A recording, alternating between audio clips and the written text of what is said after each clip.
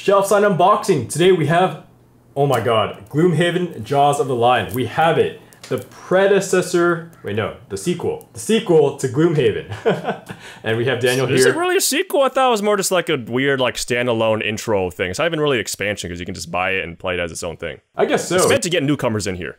Yeah, exactly. Anyways, Daniel here is a resident Gloomhaven expert. He's on the laptop right here. I do want to point out that I am not in his residency. Hello, I'm in my own house. Yep. And dude, shout out to Cephalofair Games. Price Johnson sent us his game. Oh my god, we were gonna go to Target. Incredibly handsome man. Absolute, like beautiful beauty of a man. Oh man. They have a good marketing, dude. All right, okay. Before I get too distracted thinking about Price Johnson's face, I guess we'll just open this. Price Johnson, based on the highest rated board game of all time. They really know what they're doing with their marketing here. Oh man, Cephalofair Games, killing it. So Price sent us a message on Facebook, and he was basically just like, "Oh my god, we really like your every whatever class Gloomhaven videos ever, right?" And he was like, "Okay, you guys are champs. You guys are awesome. We want to send you Jaws of the Lion early." And when I was like, "Oh my god, what the? Is this for real?" And he's like, "Yeah, this is for real. No strings attached. Just have it. Yeah, just do stuff with it." And I was like, "Cool. That sounds like a good deal to me. Yeah, I like free things." Because we were going to make a video actually going to Target to actually go buy this in person, but thanks to Price Johnson, they don't have to do that. Yeah, we actually got this early, which is crazy, but are filming this probably like 4 days before it actually goes up, because we are not allowed to show you what the hell is going on until June 21st, which is when it's actually being released. Yeah, I thought it was July, but you know, they did some shenanigans, pushed it out early, so that's cool. Let's open it up. Oh man, that's tight. Oh my god. Airtight, dude. Okay, we're getting there. How does it feel being part of VIP Club, huh? This is exclusive. Not many people have access to this right now. Oh man, yeah. Is that safe to smell it? Anyways. So the first thing you see, it says, "Welcome to Gloomhaven. Stop. Read this before you do anything else." Oh yeah, because there's some stuff in that box that's spoilers, so you should probably actually read that so we know what to actually show. There are 4 booklets as well as a map board. So another map. See, behind us we have a map of Gloomhaven. We're gonna get another one. It says, "Do not open ABCD marking boxes." Okay, don't open those. Yeah, and I think that is it. They even don't open the character classes in level 5 onwards. Like those, they're the cards, you know. They give you Ziploc bags and a plastic tray accordingly. Let's see how that looks. Dude, this is a godsend. They're actually answering all of my goddamn complaints about the base game. Holy. Yeah, so the first thing you see after that is a learn to play guide. So this is kind of like a mini rulebook, I'm assuming. And it's so streamlined, yes! Dude, it really has, I feel like visually this is a lot more enticing than the... This looks a lot more like those Google Drive PDFs that I would see that people would post on the community being like, "Hey, I made a better, like, how to play for Gloomhaven." There's multiple books too. So this is a glossary. This book is literally just a glossary. So we have a giant glossary and let's see how that looks. Okay, it's alphabetical. Cool. Yeah, nice. Oh, do we finally have an appendix we can use for the actual game? Holy. Speaking of appendix, there's a card anatomy appendix, and oh my gosh, they really thought. You're telling me we're just gonna have this open while I actually play Gloomhaven? Ooh. I know, yeah. That's monster turns appendix, component list. Oh my god, look at that. Okay, so we have a what do you call this? Like a notebook with like spirals, like spiral bound notebook, yeah. kind of fancy. So this is wait, what is that? What does the text say on the front of it? Like supplemental scenario book. Okay, so don't turn past scenario 5, I think, was what the Gloomhaven subreddit said. Oh, okay. So there's a scenario 3, and then it jumps to scenario 7, so I guess we should not be reading this. What the oh, because they're probably doing a thing where, like, to hide information better, they actually do it like one of those choose your own adventure books where you actually jump around. Well, here's the actual scenario book, and it has flavor text right on the front. Pretty exciting. In the first page, okay, scenario 1. That is so cool seeing like the map tiles just be on the book itself and you just put your pieces there. Dude, that will save you so much setup time. Oh my god.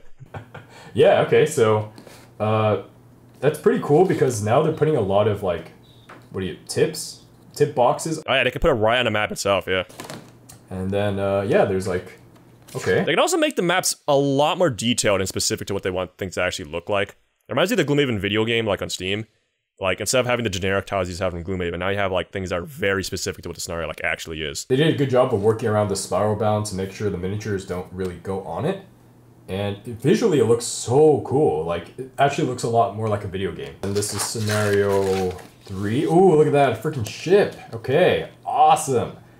I'm gonna play this tonight. I think every scenario is supposed to like introduce you to more and more mechanics as it goes on. Doesn't just front load everything into like the base game, you know? And then a ritual, which is why it goes up to 5. But once you go past it, then like stuff actually starts happening, I think. Let's see, this is the last one, scenario 5. And I like how the maps, they're shaped a lot different from each other. This one's like... Yeah, it teaches you like how to play with the environment too, because you know that's a useful skill to know in Gloomhaven. Like you pretty much have to get used to like big open spaces, narrow spaces, places with lots of obstacles, places with terrain, places with traps, right, etc. This is freaking sick. Yeah, I dig it. Okay, we're not gonna go any deeper than scenario 5. So yeah, that'll be it for the scenario book. And then we have location stickers. Stickers, okay. This is stuff you add to the map, cool. Hell yeah, dude, more punch outs that I'm probably not gonna use because I already have like, you know, a bunch of my own stuff. Pretty heavy duty though. I think these are pretty comparable to what we have in base game. More punch outs. Oh, that's so weird seeing the elements be punch out. What the heck? Yeah, that's kind of weird. And this is new, right? This may be some terrain. No, that's poison traps. Ah, okay. Yeah, we've seen all this before. Treasure chest. Stats. Yeah, we're not going to use those though because new monsters. I don't know how long we should look at this without spoiling ourselves, but yeah. I think some of those are from the base game and others are new. Okay. So yeah, I tend to not look at the monsters on unboxing. I just kind of glance over. Like, hey, we have new monsters. And I put it away very quickly. New monsters. Oh, look at that. We have the elemental. Oh, those are definitely new. What the hell are those? Punch out. These. Oh, no, there's a golem there. That's like recommended. Yeah, I don't know how we've seen the golem before. I think we've seen this before. The rest might be spoilers. More half spoilers. I don't know what the hell's going on there. Yeah, half spoilers here. And then we have more terrain. This is definitely new. You see this text for all these monsters? They're cardboard cutouts, punch-outs. Now with the map. Oh, this looks freaking amazing. So it's just... Oh, I thought that was gonna be inside the scenario book too, but yeah, it's its own thing. Oops. It almost feels like something you'd find in a Euro game, and I mean that as like a praise. It feels very concise. This will be changing. Stickers. Okay.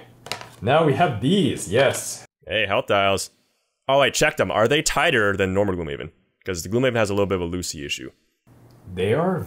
Okay, this is tight. This is pretty tight. It's pretty tight. Ooh. But they could loosen overplay. I'm not sure, but so far, pretty cool. Okay, well, this is something Shelfside loves, which are inserts. Pre-made inserts. You beautiful bastards. You went and did it. You went and addressed Gloomhaven's issues with getting newcomers into the game. They did it. And there's even a cover, so pieces don't fly around when you're, like, moving around the box. The mad lads, dude. Oh my gosh, okay. It's really weird thinking that this game probably just ups Gloomhaven's recommender score just like that. Yeah, it's kind of weird because we can always say, hey, if you don't have the money or you don't think you have the time, try this out. Let's go on to miniatures, speaking of miniatures. So we have this one. Right, so, oh, I see those boxes, yeah. Do not open the red stickered boxes, yeah. You can open everything else though. Let's open it up. Okay. Whew, there we go. Is that the small guy? I do believe that is the Demolitionist, which is basically this game's baby Cragheart. Ah. Pretty sure he's a Quatryl. Same race as a Tinkerer. Except instead of, you know, tinkering, he just makes things explode, so... Yeah. They know what they're who they're trying to appeal to here, you know? This is some type of chain-looking thing? Yeah, I think that's the red hook. It's basically just Kratos from God of War. Oh, nice. Okay. So you want to hit them with, like, the ends of your weapon and not, like, on the inside, because, you know, there's a chain and then, like, a hook, right? Dude, this guy looks sick. I would play it. This kind of looks like, I mean, it's hard for me to make out the details on a miniature, so I'll take your word for it. It's like a kind of like a Spartan warrior sort of guy. Yeah, freaking look at that detail. Now this is funny because this has like a very Greek vibe to it, whereas the rest of Gloomhaven I don't get that feeling. Oh, I'm pretty sure that guy's race is the same as the... You know that like lady on the cover of Gloomhaven? Right, with the fucking like tail and the hood? Oh, yeah, it is. Yeah, it does have the horn tail. Hey, so this one looks like a wand? Yeah, I don't remember what that class is called. I just remember it's like a weird support class that has like black magic nonsense going on. Okay. Open it up. I want to say I had like Void in the name. Ooh, Voidwarden. Oh, I think it was the Voidwarden. That's what it was called. This is a big one. From what I remembered, what people were saying and what little I have looked at, because I don't want to spoil myself too much, right? I want to be able to open up this box and get like excited about what I'm seeing. You take control of your like allies and let them attack like extra times or something like weird thing like that. That is really cool. Okay, this... Oh, dude. Look at that. It's Draven. Yeah. I'm actually not joking that class is just Draven. For those who don't know, like in League of Legends, the champion named Draven, he throws his axe, swords, whatever those are, and they bounce off things. You have to catch them again. This is kind of like that. Ah, the League. Like it has its own token that is an axe. You have to like go and like fetch. Dude, oh my god! Dude, this guy is like a... Okay, I've been reading a lot of Stephen King. He looks like a gunslinger sort of guy. Yeah, so he's an Inox. He's a big guy, and he throws big axes, and you have to go and get your axes every time you use your big axes. These are the class boxes. Should I open that? Yeah, you can. If there's no red envelope, then yeah. Or red sticker, I mean. So those are just the class envelopes, yeah. So that's like the demolitionist stuff, so yeah, you can totally open that. See, we learned on our Gloomhaven unboxing, we totally did not open any of the class stuff, which might have been disappointing to people. Very dense. Alright, so I saw a big red no-no sticker on one of those packets of cards, so that's the one you probably leave alone, I think. So it says halt. Big red, like a stop sign. Do not open this pack of cards until this character reaches level 5. Oh yeah, those are level 5 cards, yeah, leave that completely alone. Yeah. That's pretty cool, they like sealed that off, and this is kind of the same thing, but it says don't open it until you're directed to do so.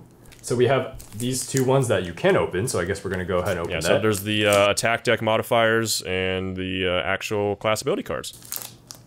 Okay, let's see, and they have a little Oh wait, is that deck. actually like a quick start like tutorial like card that tells you what's up? Like it's a player reference, so it shows you all the jargon they use. So muddle, immobilize, stun, strengthen, disarm. It's all here. Oh, the stats effects, I mean, yeah. Yeah, stats effects. Oh, they have a round overview right here. That's nice.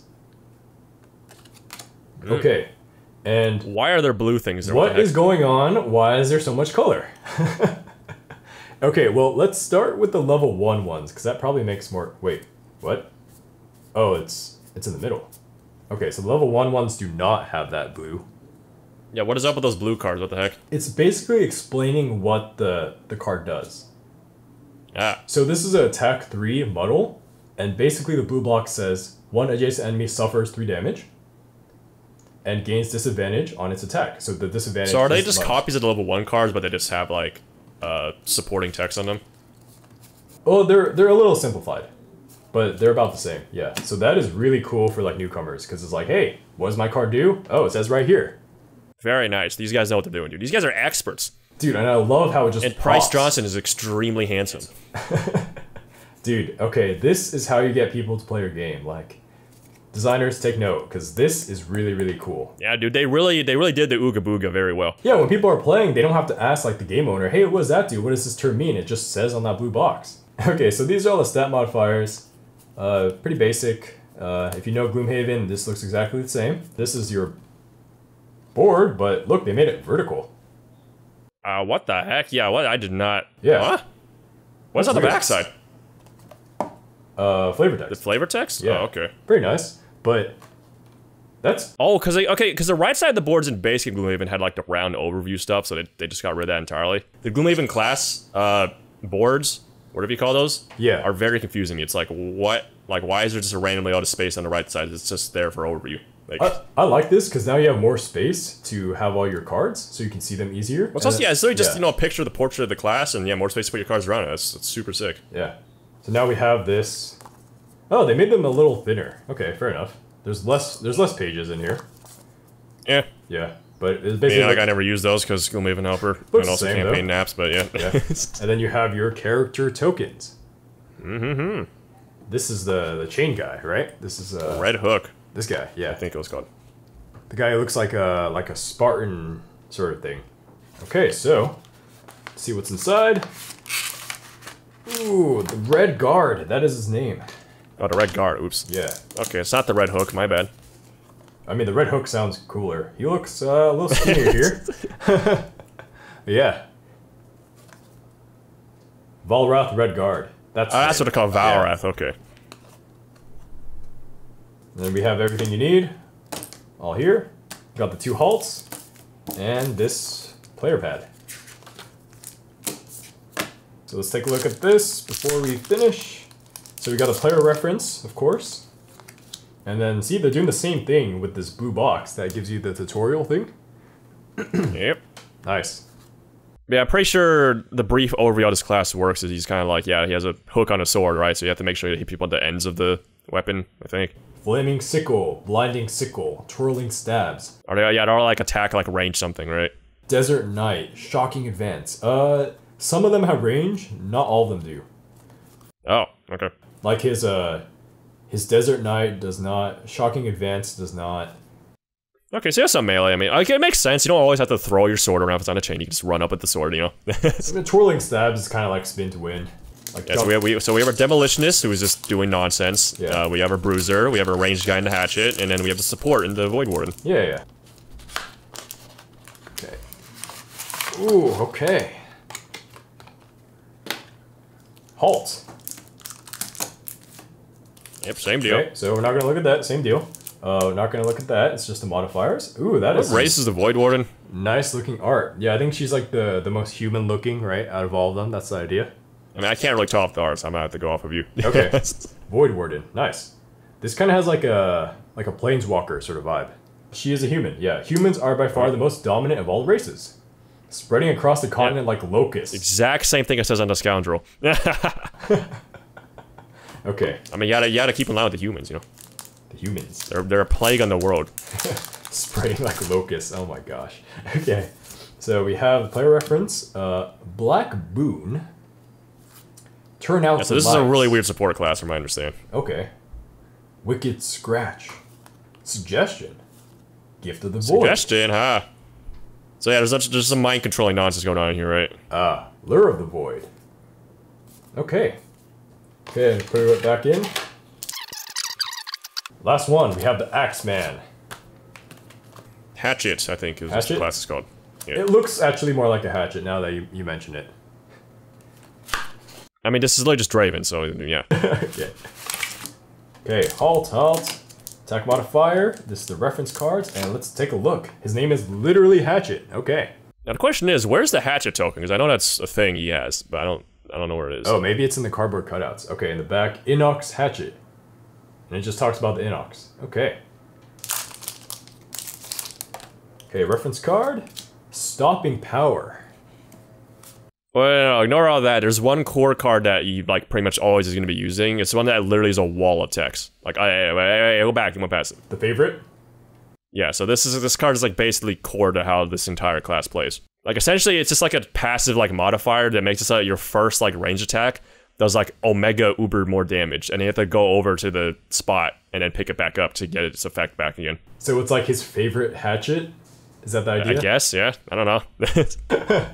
That's pretty cool. The class revolves around that gimmick, apparently. That sounds very fun, yeah. And then all these things, right? Stopping Power, Double Throw, Disorienting Barrage, Second Wind, Center Mass, Close Cuts. Yeah. Okay, so I have the box in front of me. Let's go to monsters. Yeah, so we have... Oh, dude. Oh my god. They put in, what do you call it? Blue text for all the monsters. Or at least these ones. Yeah. Okay, this is so thick, I cannot hold it without falling. Okay. Yeah, but just don't read their names, just like... I guess you can read the names of something basic, like there's like a guard in there, like, sure. Basic... There's like basic Vermling Raider. Yeah, that's probably fine, yeah. Screaming Shot, Careful Throw, Dual Daggers, Nothing Special. Yeah, even more monster stands right here. Yeah, we are never gonna run out of those. Yep, and we even got some plastic bags. Hell yeah! Very nice. Yeah, it's probably for all the tokens that are nonsense. It's nicely wrapped up. I can tell there's quite a bit of them. Probably at least like 7, maybe. Yeah, nice. Let's see what else. More than enough is what I'm hearing. Oh, they also probably double as dividers for the insert. Oh yeah, new events. Okay, encountered events. And then we have... don't read events also, that's another thing that's spoilery. Unavailable items and available items. Yeah, so these are dividers. Ah, okay. Okay, yeah, this is the monster thing. The monster stats, yeah. Yeah, I'll just open it real quick. It's the same deal, right? It's just like, you know, yeah. 8 levels of monster, right? They're all double-sided, goes from level 0 to 7. I don't want to spoil too much, but this is kind of, you know, an idea. It looks about the same as Gloomhaven. If you show him the boss, you are a scumbag. Okay, oh, and then we also have, of course, the monster sleeves. Yeah, the envelopes for monsters, yeah. It's literally the same thing as Gloomhaven base. Feels the same. I mean, yeah. Yep. Nothing wrong with that. But they did set up the insert in a way where you can, like, there's a little gap, so you can just grab things really easily. We have 4 things left. And these are the general attack modifier decks. Mm-hmm. And I mean, nothing special, right? Those are the monster ones here. And then we have... And then there should be 1, 2, 3, 4s on the... Oh, wait. No, that's I think that's all monster stuff. So it's their attack modifier deck and then their debuffs and buffs and, like, yeah. Okay. Blessings and curses. Oh, for monster, and this here... That's probably one for auto... Oh, that's items, okay. These are items, yeah. So, yep. Yeah, if you open those, don't go past item 13, I think. Okay. These are the available items. Let's take a look. Eagle eye goggles, yep. Oh, yeah, classic.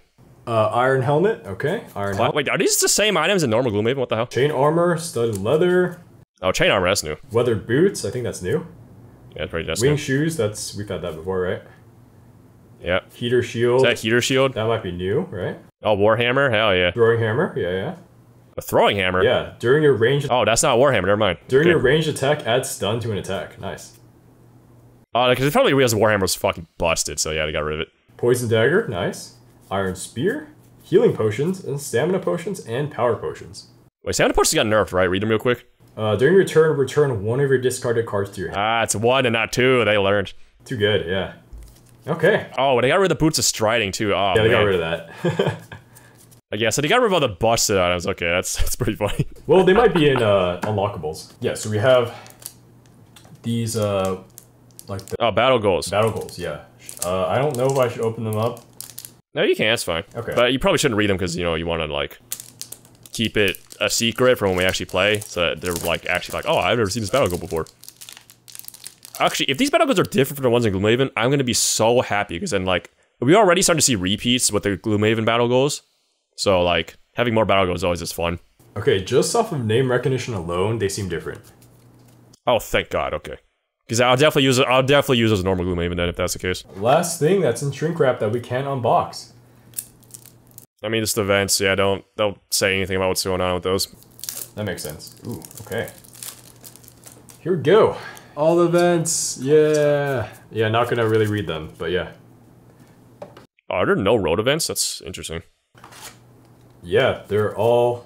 Oh, I guess there's no traveling in this game since the map is literally just Gloomhaven. They're all city, yeah. So we have all the components for Jaws of the Lion out in front of me. Let's go over it. This is the map, stickers, 4 character envelopes. Take a look at what's inside real quick. In each envelope, you got character portrait, character tokens, attack modifier deck, more attack modifier cards, character ability cards, and more character ability cards. And of course, we got the player pad. We got the health and EXP trackers, the 4 character minis, these unknown boxes, A, B, C, D, monster attack decks, monster stands, Ziploc bags, plastic insert. We got 6 sheets of cardboard punch outs, monster attack modifiers, item deck, battle goals, card dividers, monster stat sheets, monster stat sleeves, and we got 3 rulebooks and 2 scenario booklets. Okay, it's time for the Shelfside reboxing.